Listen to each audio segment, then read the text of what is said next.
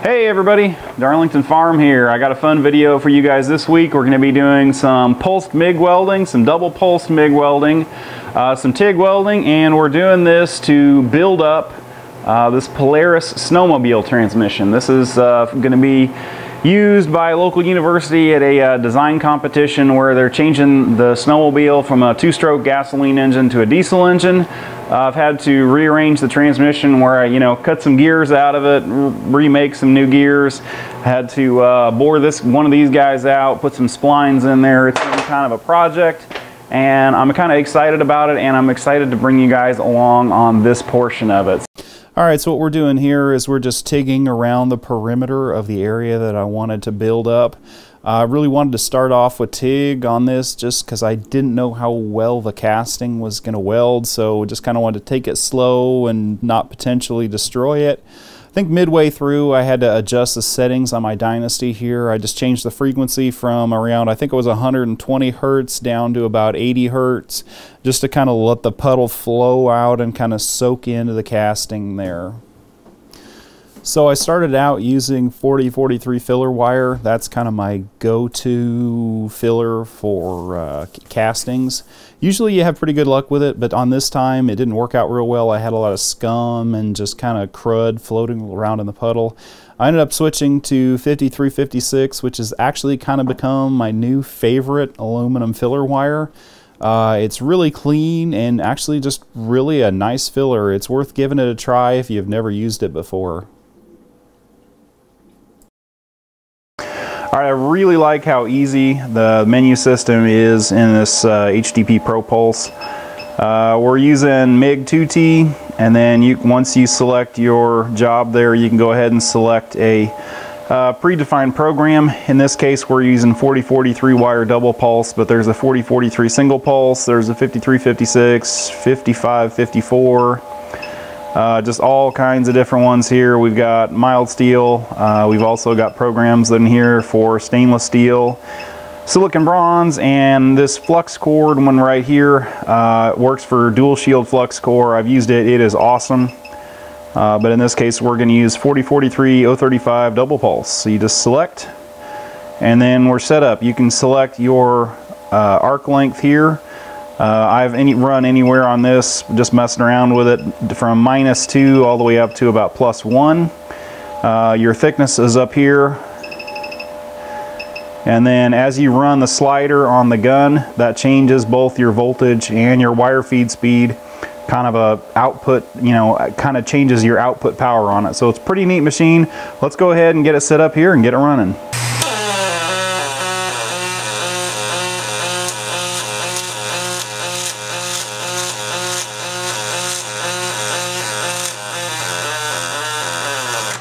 If you have ever used a spool gun on aluminum before and been frustrated, this is not that process. This is a very controlled, very precise process.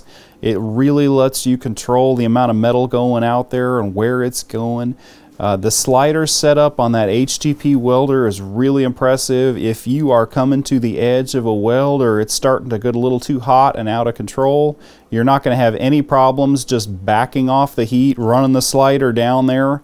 It is almost as controllable as TIG using a foot pedal. It's really, really an impressive process.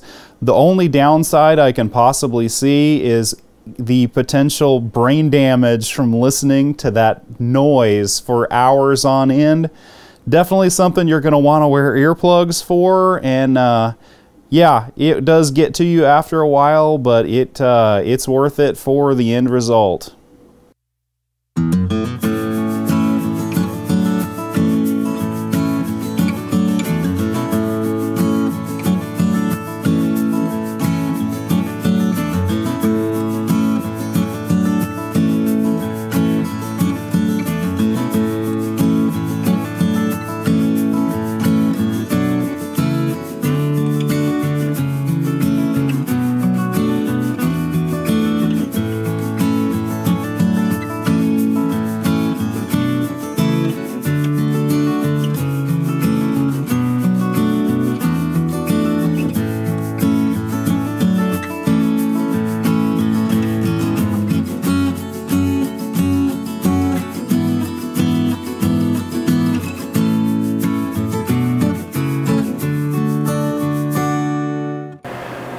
Alright, so as you can see here, I got this guy filled in.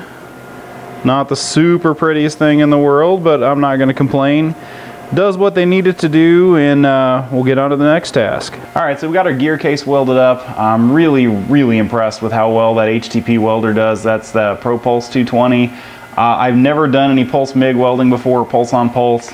That pulse on pulse program there just lays it in there. You can almost watch the droplets just shoot off there and right into your puddle. You know, you can run it up, you can run it down, you can run it side to side, any position there.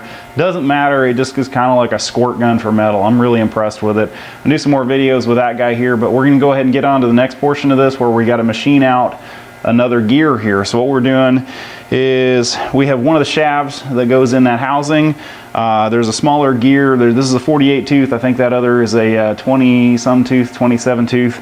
Anyway, so what we're doing here is we've chopped the 27 tooth off the shaft here. I've got it mounted in my rotary table. This is just a 16-inch rotary table. I've got a 3-jaw chuck on here with some soft jaws in it for holding small parts like this.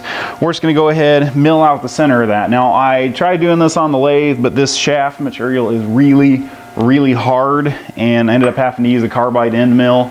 Tried a regular high-speed steel end mill, and it just said no. So we've got a carbide end mill in there. I took a few test cuts, and I think it's going to work out okay. So we've got to bore out the center of this guy here. We'll go ahead and make it the right diameter, and then we've got to make 4 cuts here for a dog from or another portion of the transmission that engages with this. Basically, it's just 4 little cuts there where there's like a shifter deal. I don't exactly know what it is, but basically engages there or disengages depending on what gear you're in or whether it's reverse. I haven't really looked at it, but anyway, we got to make 4 cuts around there to where there's a little dog that engages with it. What we're doing here is we're making that initial hole in the part. I've got it chucked up in the rotary table there. We're using the drill to just spin the part, and I've got the hand wheel there where I'm just slowly lowering the tool bit down into the part. I've got it set up with my Noga mister there, just kind of blowing a mist of coolant on it because that part is really hard. You can run a file over it and it just skips over it like it was nothing, but that carbide end mill just eats through it like it's nothing. You just have to take a really light cut and try and avoid, you know, chattering it. And yeah, it worked out really well. I was really pleased with the surface finish. All right, so I've got my Starrett last word indicator in here. That's a pretty neat little kit where basically you stick it in the spindle of your machine, and then you can move your X and Y table here around to the point where you have basically no movement on your gauge here. Then you know you are in the absolute center of whatever part you have on your table here. All right, so on the back of this gear here, there are 4 slots for this dog to engage. What we have to do is make those on this gear here. So what we're going to do, I've measured this and then found where I need to have the center line for my holes.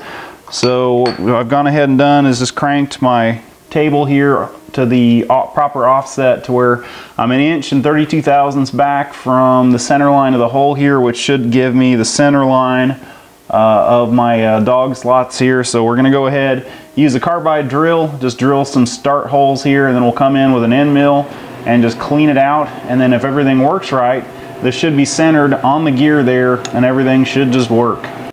Alright, so for my first pass around here, I just peck drilled very lightly to just double check the locations of my holes here. Everything looked good, so I just came around again, drilled to my proper depth, came in with the end mill here, cleaned the slots out, no big deal, worked perfect.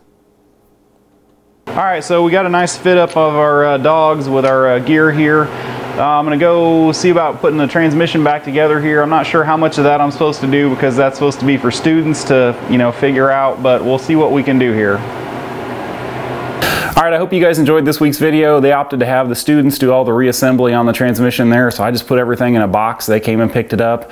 I'm trying to do some more videos like this, try and get some longer format videos out here where I kind of take you guys through the whole project. This is just something that I needed to get out the door this week. Videoed as much as I can and wanted to share with you guys. I'm going to try and get these videos up to where I can actually teach you guys something. You know, there's a lot of videos out there about, you know, specific welding process, this or that, but I'm hoping I can kind of show you how how to do a project like that and kind of maybe add some value, something out there that you're actually going to be able to use in your, in your shop, at your job, whatever like that. So anyway, I'm Darlington Farm. I hope you enjoyed this week's video.